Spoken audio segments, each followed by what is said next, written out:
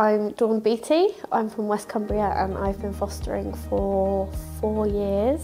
My name is Ian. I have been a foster carer for 22, 23 years now. I'm Rosemary Crutzen-Price, foster carer in Egremont. Been fostering for quite a number of years now. So our very first little one we had, he was one when he came to us, and recently, so he's now 5, when we last saw him, he turned to his mum and said, "Mum, that's Nick and Dawn, and they kept me safe until Mum and Mummy were ready."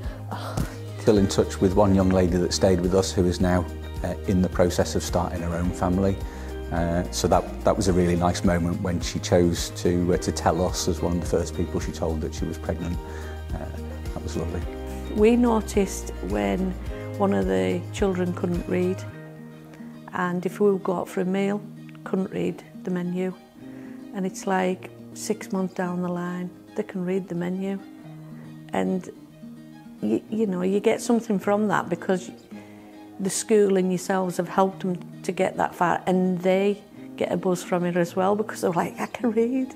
We've been asked to be godparents by 2 families that we've looked after now, and that, I feel like that shows that they appreciate what we've done with these little ones that we have as well. So there's appreciation from everybody and it's so rewarding.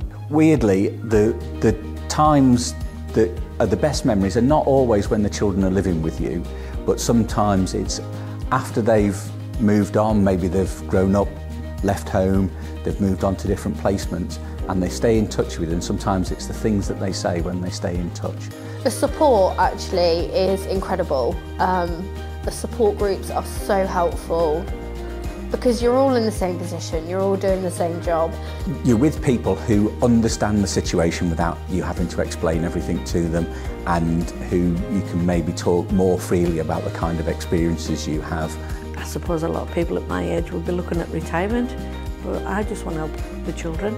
There's a demand for people, and it can be demanding what you do, but it's very rewarding.